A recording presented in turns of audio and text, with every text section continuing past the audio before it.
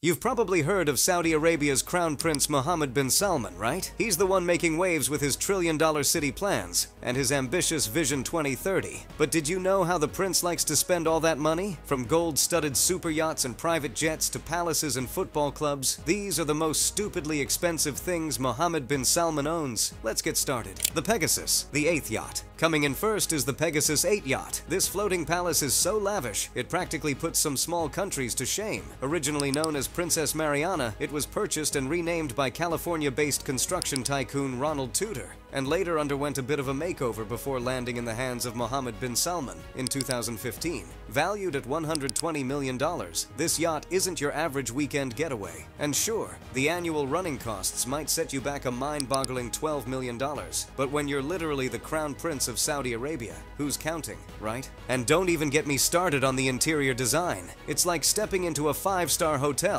On steroids, that is. We're talking about a spa, multiple swimming pools, cinema, dance floor, barbecue, children's playroom, piano, beauty salon, gym, deck jacuzzi. Heck, it probably has a mini zoo tucked away somewhere. Who knows? But did you think that the Crown Prince would settle for just one yacht when he could have two? Let's find out. The Serene Yacht. Next up, we have the Serene Yacht, because when you're Prince Salman, you don't own just one yacht. Nah, that's for the peasants. Originally spotted sitting pretty at a dock in France, this 450-foot super yacht caught his eye, and he just had to have it for $500 million. Hey, when you've got billions to spare, why not splurge on the ultimate toy? Yeah, no big deal. So what does this ultra-lavish yacht boast?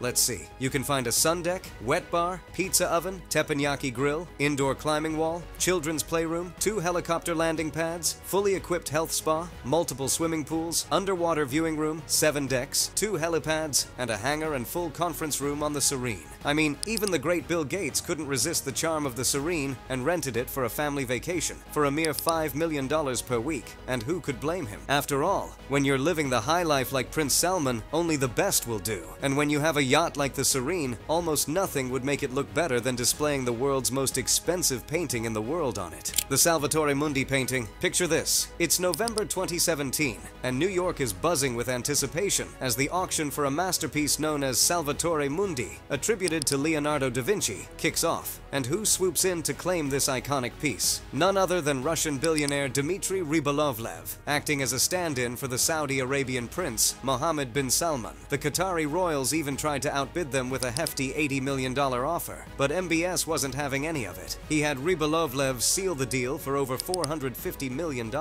And so, the Salvatore Mundi becomes the most expensive artwork ever sold, shaking off the interchange from its pedestal. But here's the kicker. Since its purchase, the painting's whereabouts have become a bit of a, let's say, mystery. Some whisper that it's lounging on Prince Salman's yacht Serene, while others claim it's patiently awaiting its grand debut at the Museum and Cultural Center in Alula. But the truth? Well, that's one secret even the Mona Lisa couldn't spill. The Chateau Louis XIV Mansion. Now back in 2015, the Chateau Louis XIV mansion in Louveciennes, France made headlines when it was snatched up for a record-breaking $300 million by Prince Mohammed bin Salman. And when I say it comes with all the bells and whistles of the 21st century, I mean it, guys. This place is so high-tech, you can control everything, from the fountains to the sound systems, with just a swipe of your iPhone. But the pièce de résistance, in my opinion, has to be the meditation room inside the castle's moat, complete with a transparent underwater chamber where sturgeon and koi casually swim by for the prince's amusement. Heck, there's even a statue of Louis XIV himself overlooking the sprawling 57-acre grounds, because hey, why not? The prince wants it, the prince gets it. And when it comes to comfort, this place certainly doesn't skimp. With 10-bedroom suites, a grand reception room with a towering painted dome ceiling, exquisite decorative details, sprawling gardens, indoor and outdoor pools, fountains, a library, a private cinema, a squash court, 2 ballrooms, a wine cellar that can house up to 3,000 bottles, and even a nightclub you'll never want to leave. But hey, you know what else he's got a soft spot for? His extensive collection of royal palaces. Lavish palaces. First up, we have the Al Yamama Palace, the official residence of the prince. Spread across a whopping 11,500 square meters, this palace is the height of luxury. Think Italian marble floors, intricately carved ceilings and walls, and furnishings that scream opulence. But wait, there's more, because why stop at one measly palace? Enter the Urga Palace, another gem in MBS's property portfolio. This palace is all about premium furnishings, luxurious finishes, and elegant artwork. And let's not forget the little touches that make these residences truly fit for royalty. I mean, have you heard about any other palace in the world that literally has gold-plated Kleenex dispensers and chairs that shine brighter than the crown jewels themselves? I think not. He's also the proud owner of several luxury apartments in New York City, like a penthouse at 432 Park Avenue, one of the tallest residential buildings in the world. But MBS's taste for luxury doesn't stop there. Oh no, as if owning yachts and palaces isn't enough. Prince Salman went after the next shiny thing, a football club, Newcastle United Football Club.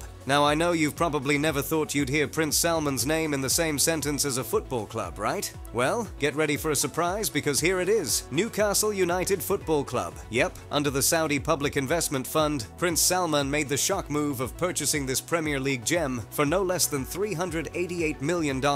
And boy, did it turn many heads, including mine. Newcastle United, once an underdog, is now flexing its financial muscles like never before, thanks to Prince Salman's deep pockets. Since 2022, the club's been buzzing with new energy, and there's no telling what's next. With more cash to splash than any other potential owner, they're eyeing even top athletes like James Tarkowski and Sergei Roberto. And with undisclosed sums flying around and big investments in footballers like Ronaldo by Saudi Arabia, the football scene just got a whole lot more interesting with Prince Salman's purchase. Who would have thought, huh? Football isn't the only entertainment scene the prince has his sights on. Turns out, he's also into gaming industry. So according to Kotaku, the electronic gaming development company, aka EGDC, owned by none other than Saudi's Crown Prince Mohammed bin Salman, now holds nearly 100% of Japanese developer SNK. Yep, the same SNK that's given us our childhood games like the King of Fighters and Samurai Showdown. Now, this isn't one of those crazy spur-of-the-moment decisions that rich people are prone to, like Celine Dion spending $2 million on a humidifier. Yikes. Anyway, back to our topic. The prince isn't playing around when it comes to gaming. His company has been investing in esports and gaming giants like SNK, Activision Blizzard, and Nexon, solidifying their stake with a massive investment totaling over $430 million. That's some serious coin. And who knows, maybe we'll see him duking it out in the next King of Fighters tournament. Stranger things have happened, right? Anyway, when you have that kind of money, you don't just keep it to yourself, you know? Expensive gifts. MBS is pretty popular in the rich club for his more than generous gift giving. Just ask Meghan Markle, Duchess of Sussex. She actually received a pair of diamond earrings worth a whopping £500,000 for her wedding. Because, you know, nothing says congratulations like a couple of sparkly rocks. Then again in 2020, Prince Mohammed bin Salman of Saudi Arabia showered Lil Wayne with expensive gifts after an airport mishap, like a $25,000 Frank Muller watch and a sleek black Lamborghini. These timepieces are the stuff of legends,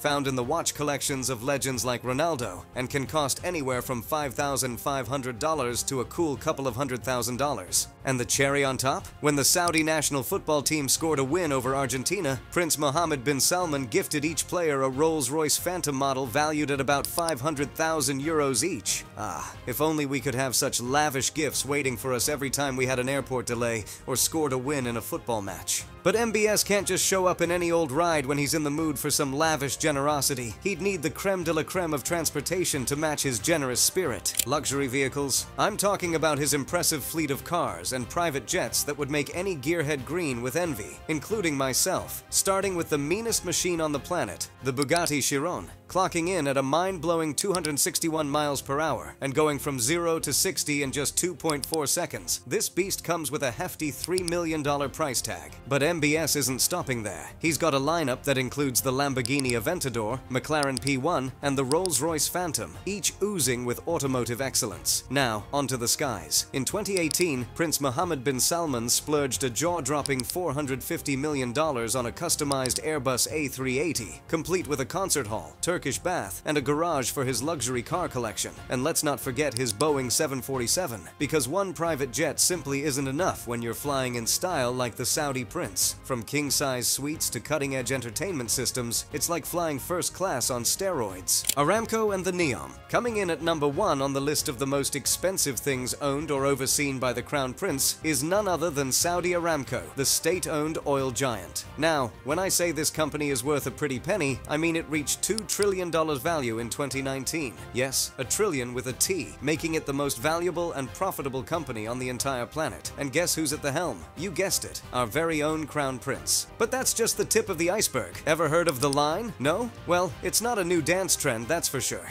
It's actually a proposed 170-kilometer-long city smack dab in the Neom region of Saudi Arabia. We're talking skyscrapers reaching 500 meters high, housing 9 million people, and costing a mind-boggling $1 trillion to build. And the one who gets to call the shots in this futuristic trillion-dollar metropolis is, of course, MBS himself. So, there you have it, folks. Let us know in the comments what you think the prince will buy next, and click on those videos on your screen for more content on wealth and luxury.